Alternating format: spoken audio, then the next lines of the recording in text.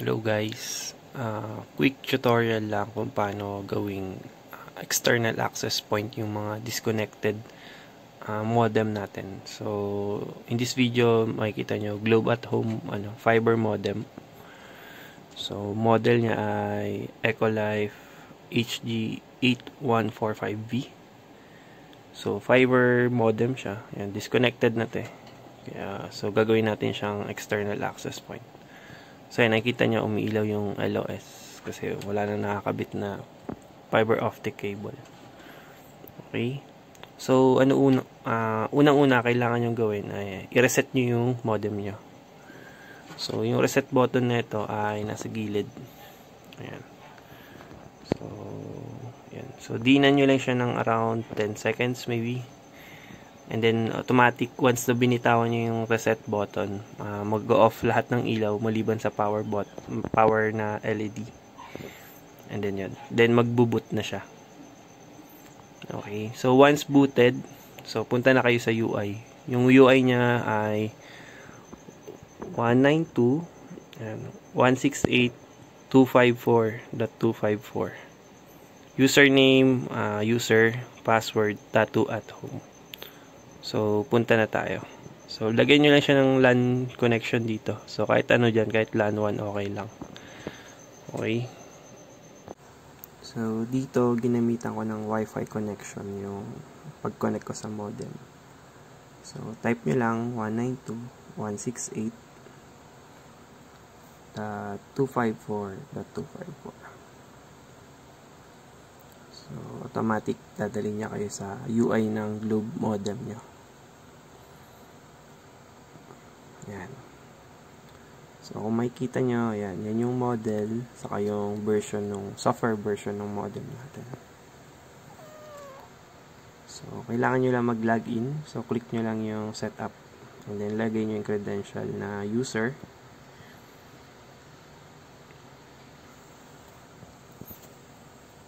Saka password na tattoo at home. So, depende kung anong model yung modem nyo. So, check nyo na lang sa likod ng modem yung sticker. Kung anong credential ng UI. So, mula sa main page, click nyo lang yung advanced configuration. And then, under LAN configuration, so, ito yung first step. So, kailangan nyo baguhin yung primary IP address ng modem nyo. So, para maiwasan natin yung conflict at merong sariling ID, just in case gusto nyo i-configure yung modem nyo or yung access point nyo habang nakakabit na sa PisoWiFi nyo. So, pwede nyo siyang i-control using unique IP address. So, sa case natin, ginamitan ko siya ng 192.168.10.1. So, click OK lang and then, yun. Magre-reboot yung modem nyo. So, most likely mga 30 seconds. So, antayin lang natin.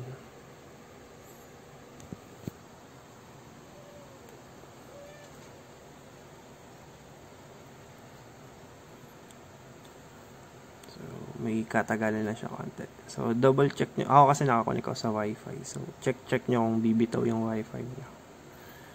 Kasi pag bumitaw yun, ibig sabihin, nag-reboot na yung modem nyo. Ayan. So, na-disconnect na tayo sa modem. So, ibig sabihin, nagre-reboot na yung modem natin. So, check. So, still connected na ulit tayo sa Wi-Fi ni modem. So, refresh nyo lang yung UI. So, most likely hindi to gagana kasi kung mapapansin nyo yung IP address, yan pa yung luma, yung 254.254. So, para ma-access nyo siya ulit, gamitin nyo na yung bagong UI na sinet natin, which is yung 10.1 na.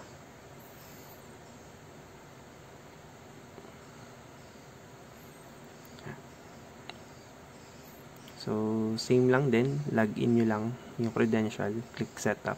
So, user, saka tattoo at home.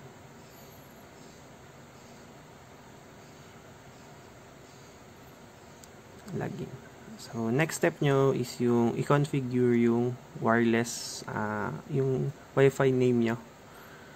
Ayan. So, under advanced siya, then WLAN. So, sa case natin, dual band kasi yung modem natin. So, maganda yun. So, ibig sabihin, meron tayong 5.0 na signal. So, rename nyo lang siya. So, yan. So, para magkaroon ng identifier, ginawa ko PisoWiFi Globe 2.4. And then, open yung authentication. Click apply. And then, next is yung 5.0 naman. So, ganun lang din. So, PisoWiFi Globe 5.0.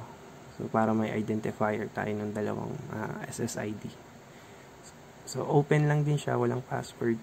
Then, click apply. Yan. So, bumitaw tayo sa Wi-Fi kasi nagkaroon tayo ng changes. So, kung mapapansin nyo, yan. So, check natin yung Wi-Fi name. So, magre-reflect na dyan yung dalawa. Yan. Yung PisoWiFi Globe 2.4 saka PisoWiFi Globe 5.0. Okay. Then, last step. So, once na nakakonect na ulit kayo sa UI, reload nyo lang yung UI, balik kayo sa advanced, then under LAN ulit, DHCP. Yan. So, uncheck nyo lang yung tatlong box na yan sa taas, and then click apply. So, once na-click nyo na yun, magre-reboot yung modem nyo, and then once na-reboot nyo na siya, pwede na kayo mag-logout. And then, set up na natin siya sa PisoWiFi machine natin. Okay. Okay, so yung next step natin guys, so once na na-configure nyo na yung UI, so pwede nyo na sang isaksak sa PisoWiFi nyo. So, yung setup ko ngayon, naka VLAN. So, using new Wi-Fi. So, hindi naman nakaka-apekto yun kung kahit anong setup eh. Basta it's either yung USB LAN nyo or yung VLAN router nyo. Yung another port nun, ito yung LAN port ko. Dun ko i-connect yung kinonfigure kong Globe modem para maging access point. So, ito yung dulo ng LAN cable. So, isasaksak ko lang siya sa Globe, home fiber na modem. So, sasaksak ko lang. So, pag sinaksak nyo siya guys, hanggat maaari sa LAN 2. LAN 2 onwards, wag sa LAN 1. Okay? And then, yun. Testing na natin. Kung pag nag-connect ako sa Wi-Fi ng netong Globe, kung i-direct niya na ako sa portal. Okay. Ayan. So, currently connected ako sa 5.0. So, kukonek ako sa 2.4. Ayan, PisoWiFi Globe 2.4. Ayan. So, mapapansin nyo, dinirect na ako sa PisoWiFi portal ko. So, I'm currently using LPB na software. Kaya ganyan siya. So, try natin maghulog ng coins. Maaari na po ninyong simulan ang paghulog ng coins. Ang Wi-Fi vending machine ay tumatanggap ng bago at lumang piso 5 at 10. Pindutin lang ang done kayong pagkatapos nasa likod ako ng machine. coins. Mahirap maghulog ng Pwede barya. din kayong magpa-load sa vending machine Smart TM Globe Talk and Text at mga game card. Maraming salamat po sa pagtangkilik. So, yan. Nag-credit naman yung hinulog ko, which is 5 peso. And then, yan, may internet naman. So, ibig sabihin, nag-work yung access point natin. So, testing natin siya sa speed test. Kung talagang may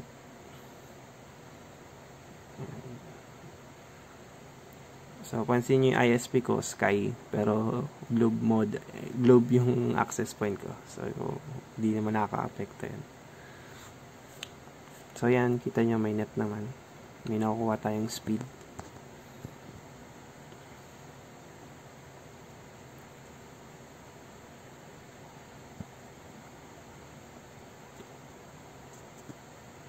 Pati sa upload, meron din tayong nakukuha.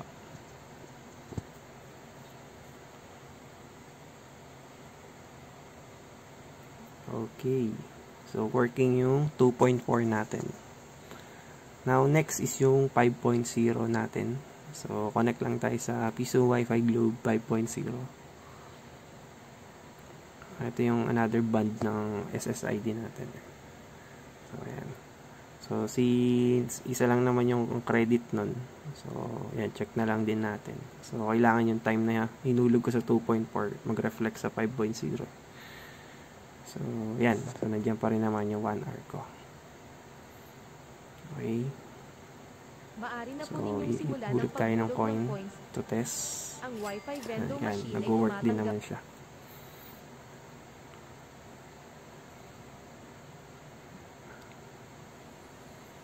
Ayan, so, test tayo ng speed test for 5.0.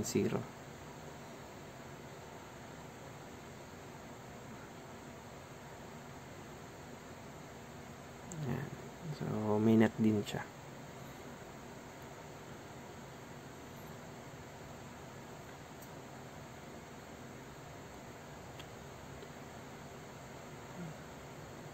And then, for upload, yun, meron din. So, yun. Working setup natin. So, I hope may bago kayo natutunan. So, make sure to subscribe. Thank you guys. Salamat.